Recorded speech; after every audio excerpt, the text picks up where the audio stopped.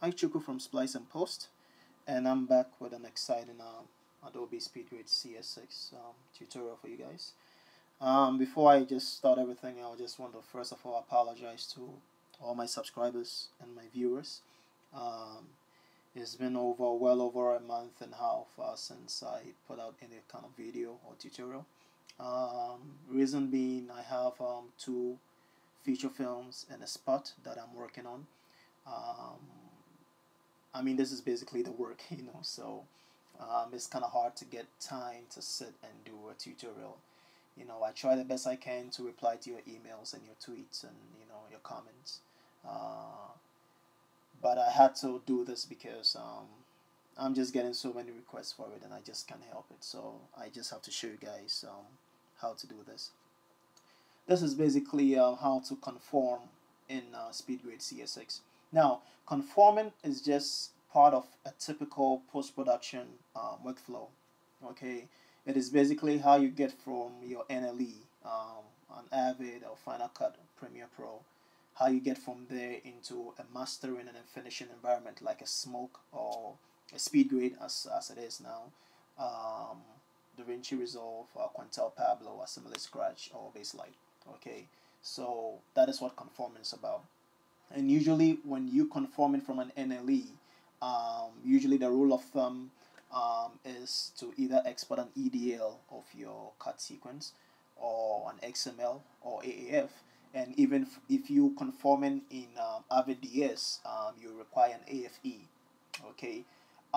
Thing about it with Speedgrade currently, as I'm doing this tutorial, maybe hopefully in a next build is going to be supported, but AAFs and XMLs are not supported right now currently.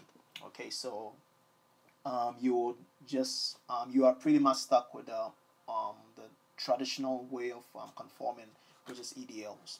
Okay, and with that being said, I'm just gonna take you guys quick into my media composer, so you take a look at the quick edit that I did. By the way, this is from my upcoming feature film, which hopefully should be hitting theaters by next year.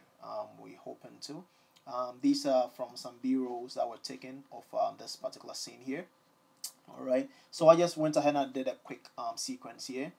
You guys could see the cuts and the way it's working out. All right, so I went ahead, exported an EDL of this sequence, and now we're gonna go to Speedgrade and conform it. All right, now there are two ways of doing this. Okay, there is not a hard way of doing things. All right, I will say there is a more careful way of doing things because you got to be really careful when you're conforming, especially when you have B-rolls or even if your whole film was shot on DSLR. You have to realize that you don't have the ability of having like burnt-in timecode. So sometimes when you edit it just like that and there are no timecodes in that, and you have um, um, situations where you have one clip that is appearing in like 4 or 5 edits down the line in your sequence, you might have certain problems with timecode issues when you conform it. So there is a more careful way of doing things, all right, but there is no hard way of doing things. Basically, there are two methods: the easy and the easier way. All right, and I'm going to show you both two methods. All right. One thing that I'll advise you guys before you do any form of conforming, I'll advise you go into your settings. You click S on your keyboard to go in your settings, and under editing, make sure that you have your base frame rate set up right and your EDL frame rate set up right.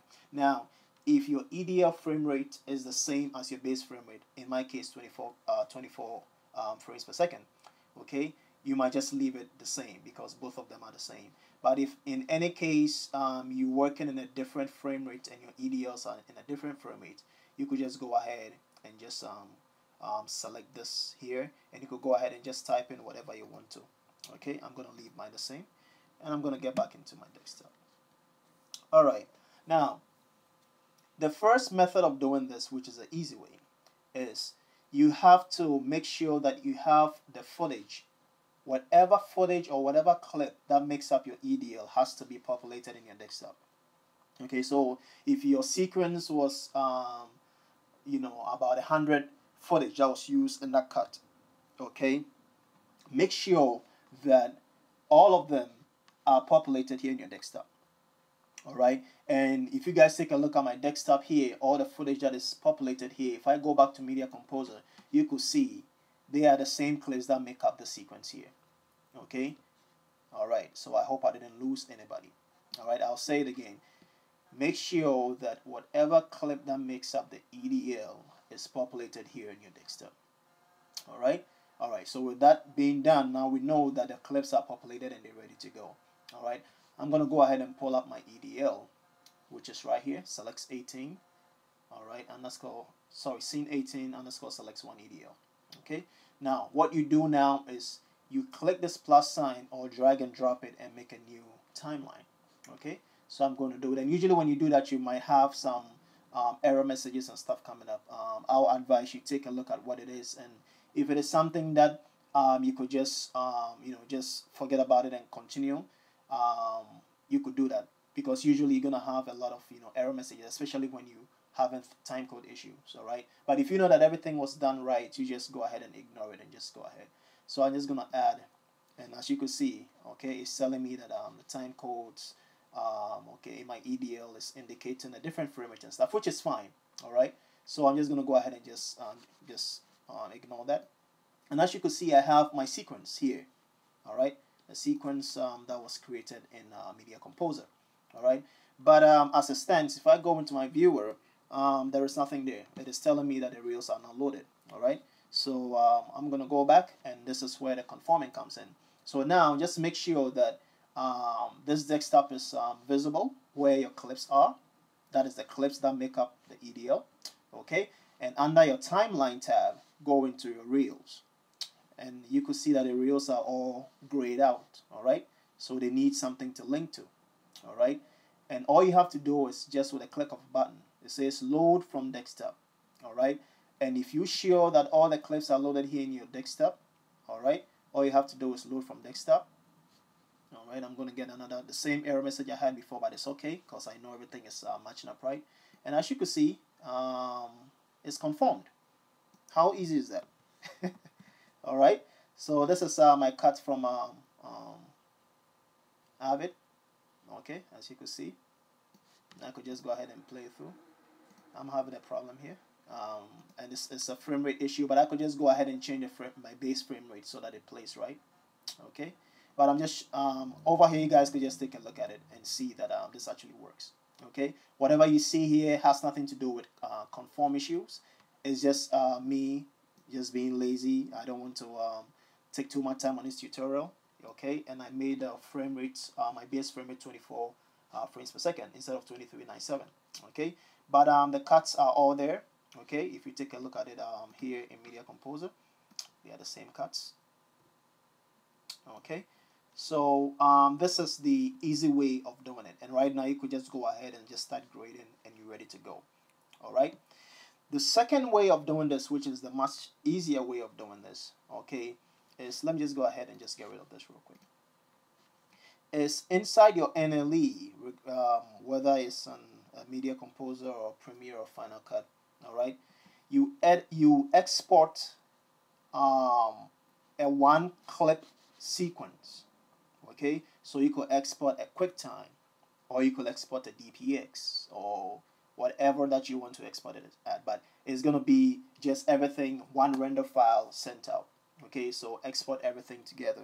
In this case, I use the DNX HD 175X, which is like the highest quality. Okay, and I exported a full sequence. All right, and let me go there, and you can see I have the sequence here. So as I scrub it through, you can see my cuts and everything are together. So it's just one clip. All right, now the way this works, the way the second method works is you're gonna now create a new timeline with a new footage, or the export that is from your NLE, okay, with the cuts embedded. Now, only problem is, let me go to my viewer. Everything is now one clip, okay, but now you will need them to be in reels so that you could grade them separately. All right, and the way to do that, I'm gonna go back here. Okay, go back to where your EDL is. All right, and now pay attention, this is the trick here. You click on the EDL, you drag and you drop it on top of the clip. Now you're gonna see two arrows facing opposite side. They are two green arrows. When you see that, just let it go, and voila, as you can see, the EDLs, all right, used the cuts that were in the EDLs basically to basically split your clip into reels. So right now, if I go back into my viewer, they are the same cuts, all right. And now, as you can see, I'm in the right frame rate here, so I don't have the kind of ghosting that I was having before in the first one. As I said, the first one was not a problem with my conforming. It was just me not trying to go through the hurdle of changing my frame rates and stuff, all right. So now you have the cuts, and you're ready to go, and you could go ahead and just grade them and do whatever you wanted to do with them. Okay, so these are the two ways of conforming EDLs in SpeedGrade.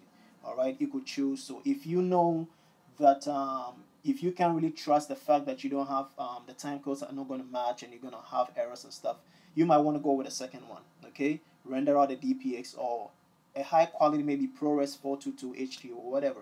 All right, render everything, your sequence, the whole sequence out, bring it into SpeedGrade, and send an EDL out of your NLE to be used to split them into reels, and you could just go ahead and conform it that way and grade from there.